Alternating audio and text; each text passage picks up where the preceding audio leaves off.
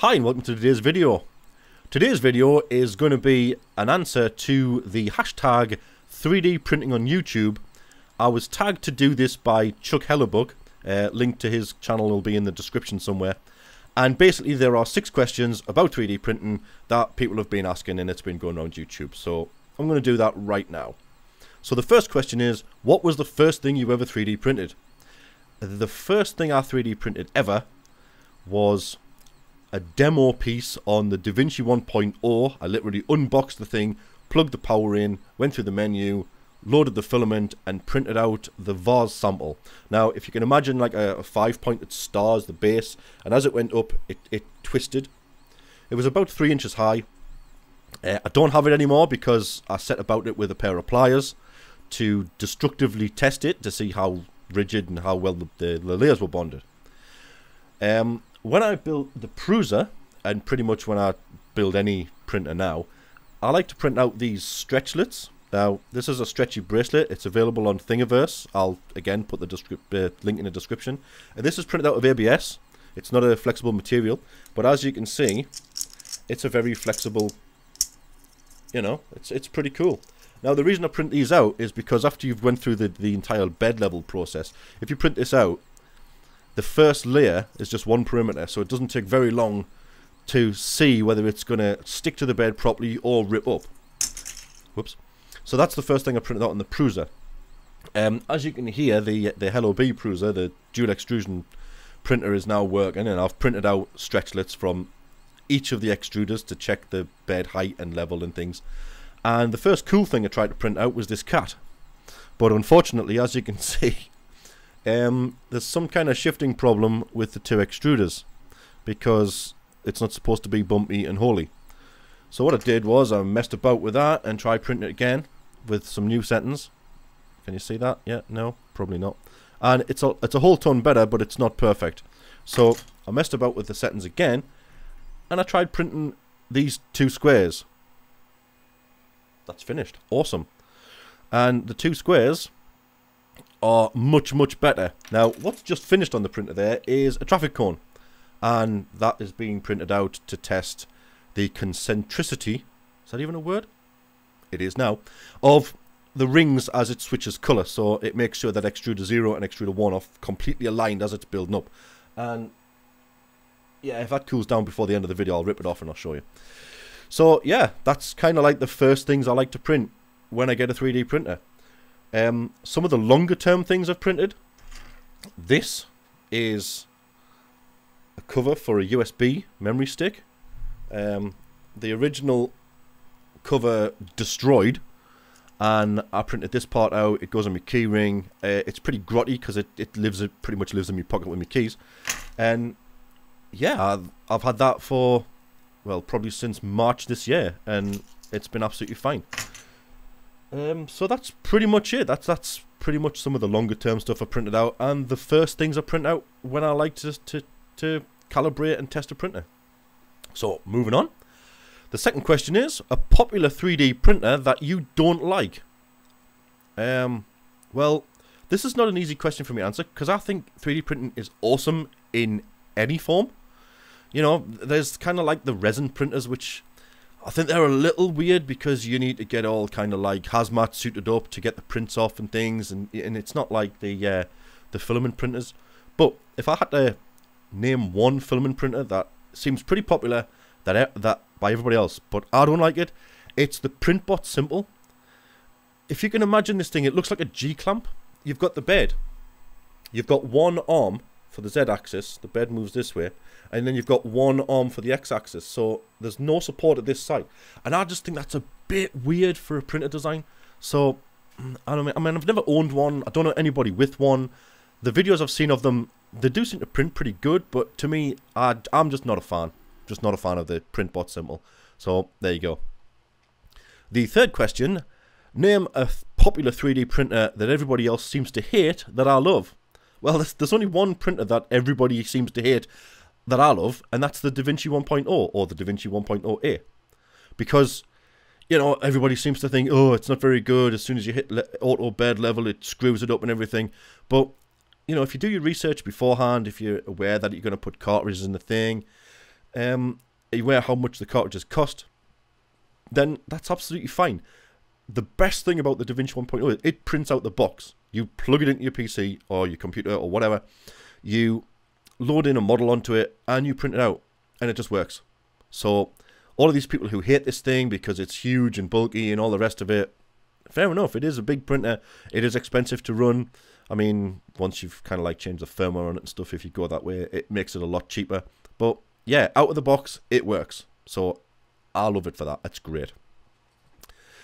Question 4 is, what is your must-have 3D print gadget? Now, you're going to like this one because it's a cheap option. It's something that I buy hundreds and hundreds of off eBay. That's right. It's a nail file. Now, these ones are about 180 grit on one side and 100 grit on the other side. They're curved, so you can get into sharp edges. They have a really sharp edge, so you can get into sharp corners really nicely. But the best thing about this is, to buy 10, it's about £2. So you can just go through these, and they cost pretty much nothing. And I'll show you how the effect it has. I mean, if you look at the end of the tail here on this one, it's pretty gnarly, you know.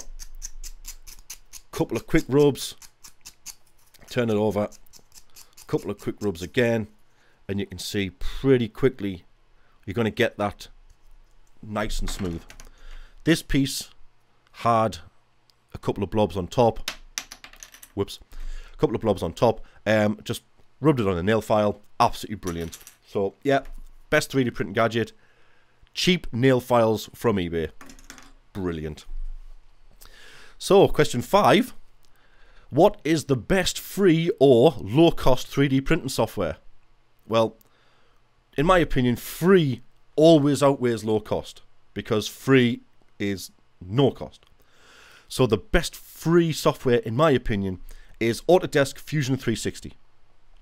I went through a phase of using Autodesk 123D Design, and I discovered that it wasn't structured. So once you'd sketched something and then extruded it, you couldn't go back and change that sketch. You would have to change the size of the extrusion.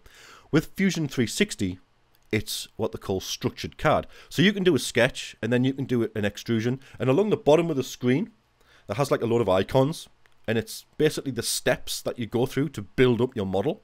Now, if you get halfway through your model and think, I need to go back and change the size because it's not tall enough, you can just go back to one of the first icons, edit it, and it'll bring up the dimensions, and you can just change the dimension, and the model will go bink to a different size, and then the entire thing will regenerate. So that for me is worth its weight in gold. You know, Fusion 360, I'm still getting used to using it, but just for the fact that it's structured, so much better than anything else that I've used in the past.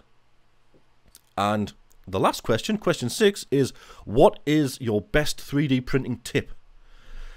I don't know. I've been 3D printing for nearly a year now, and I've done an awful lot of research on an awful lot of printers and an awful lot of settings. So I reckon my best advice to anybody is, it's going to come in 3 parts, this. First of all, print out your own stuff. Model it yourself and print it out. Thingiverse and Umagine are good sources to get stuff that's already been designed, but you have to be careful because some of the stuff on there, the CAD is not good. So if you want to design something, design it yourself in 3D software and print out your own design. The second answer is, don't get disheartened when things go wrong. When I first started printing these, it took me about 2 days to get the first one to work, because if the bed is off level by more than 1 layer thickness, which is kind of like, what's that, 200 microns, which is not a lot, the entire thing screws up, it rips up off the bed. So when it all goes wrong, don't get disheartened, just make some changes and then print it again. And the third thing is, don't be afraid to mess with the settings. I've done a lot of research into Slicer, that's with a 3 instead of an E, and I've done a lot of testing on the settings, and a lot of people out there will say things like, oh, you must not set this setting, or you must not set this setting. Don't be afraid to mess with it. You know, create a profile which is a copy of a working profile or something that you don't want to lose, and feel free to mess with the retraction, feel free to mess with the extrusion percentages. Just just mess with it. That's the only way you're going to learn how this stuff works. You know, I mean, this last week I have learned more about slicer for dual extrusion than I have in the year that I've been 3D printing. And it's just because you go out there and you start messing with the settings. So don't be afraid. I very much doubt you'll be able to break anything just by messing the settings up.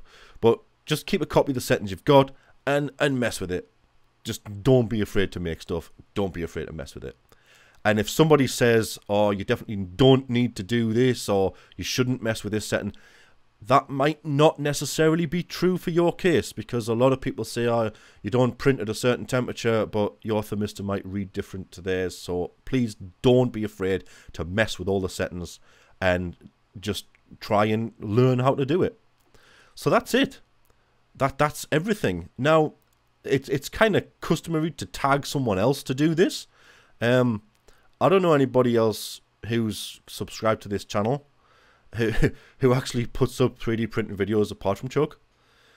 So even though they don't watch this channel, I'm gonna tag James Bruton from xrobots.co.uk. I'll put a link to his channel in the description. This guy makes some amazing stuff. I very much doubt you'll ever see this video and do this, but yeah, I'm gonna tag James. So there you go. I hope you enjoyed this. This is my first video of the hashtag variety. I find it a bit strange because it's kind of like social media and social networking, but I'm sitting here talking to myself.